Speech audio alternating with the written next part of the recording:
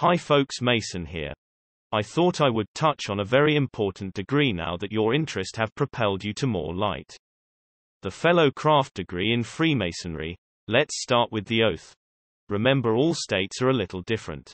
I, full name, of my own free will and accord, in the presence of Almighty God, and this worshipful lodge, erected to him, and dedicated to the holy saints John, do hereby and hereon, most solemnly and sincerely promise and swear that I will always hail, and ever conceal, and never reveal any of the secret arts, parts, or points of the Fellow Craft degree to any person whomsoever, except it be to a true and lawful brother of this degree, or in a regularly constituted lodge of Fellow Crafts, nor unto him or them until, by strict trial, due examination, or lawful information, I shall find him, or them, as lawfully entitled to the same as I am myself.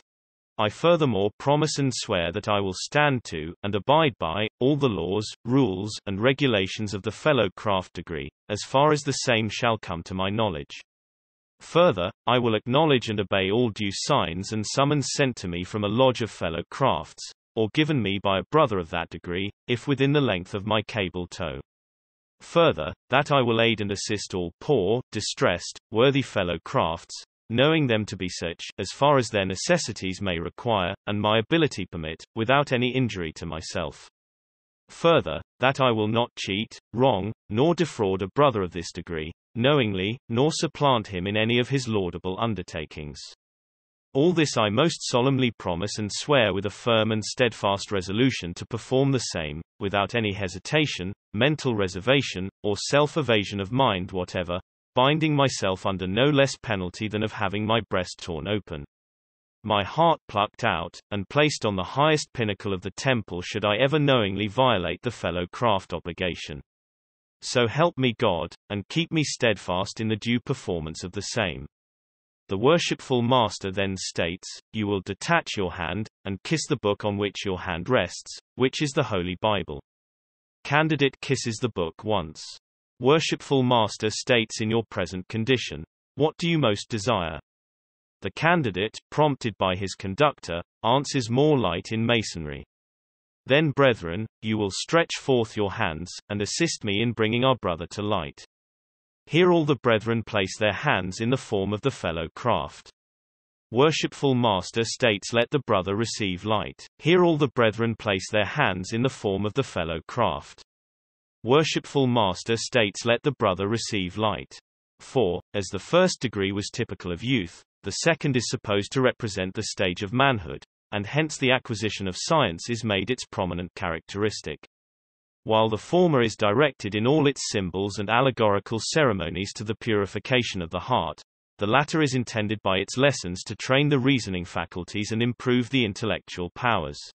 Before the 18th century, the great body of the fraternity consisted of Fellow Crafts, who are designated in all the old manuscripts as Fellows.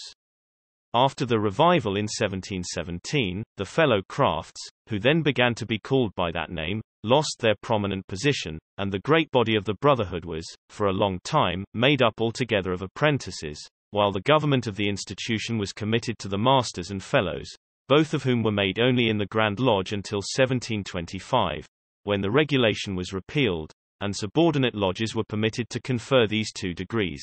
Source: Mackey's Encyclopedia of Freemasonry. Fellowcraft as the entered apprentice degree as a whole is symbolic of infancy and youth, a period of learning fundamentals, a beginning, so the Fellowcraft degree is emblematic of manhood.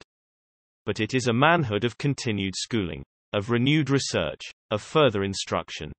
The Fellowcraft has passed his early Masonic youth, but he lacks the wisdom of age which he can attain only by use of the teachings of his first degree, broadened, strengthened, added to, by those experiences which come to men as distinguished from children.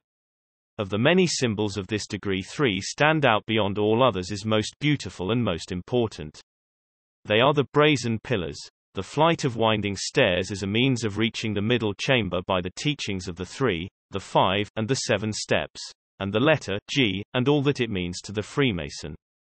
Pause equals 0.50. Very obviously the Fellowcraft degree is a call to learning, an urge to study, a glorification of education, to whom we are indebted for much of the present form of this degree. evidently intended it as a foundation for that liberal education which in its classic form was so esteemed by the educated of 17th and 18th century England.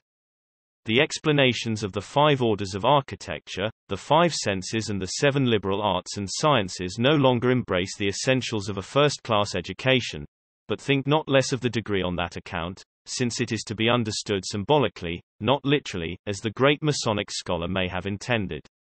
While the degree contains moral teaching and a spiritual content only surpassed by that of the sublime degree, as a whole it is a call to books and study. Folks, this is the end of part 1 of the Fellow Craft. Please hit the subscribe below.